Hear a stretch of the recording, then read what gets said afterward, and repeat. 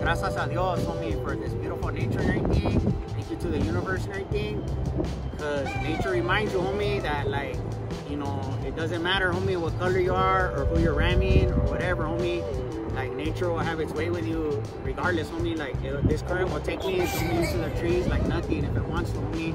And also, it just goes to show you, homie, like, you need to respect, you know, the earth and everything and your fellow human beings, eh? Even though sometimes they act dumb. Like my one prima, eh?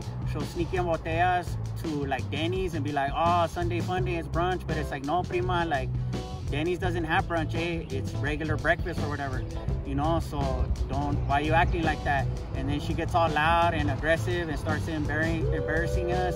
And, you know, she's a little bit gordita también. Not that I'm passing judgment on that, but it just adds pressure to the whole situation, eh? And so it's like, dang, like, why are you acting like that? Besides, she's a fellow living thing or whatever. So that's what nature is providing to you in that situation. But that's neither here nor there, homie. The point is, you gotta stay focused, respect, you know, your fellow human beings, respect the planet Earth or whatever, and keep it moving, homie. So much love from homie Creeper. I hope you guys are maintaining these crazy times and know that I got your back no matter what, eh? That's what's up right there. Oh, look at the deers, homie. I think they're Chicanos. The way they're walking, they have a little... That's what's up.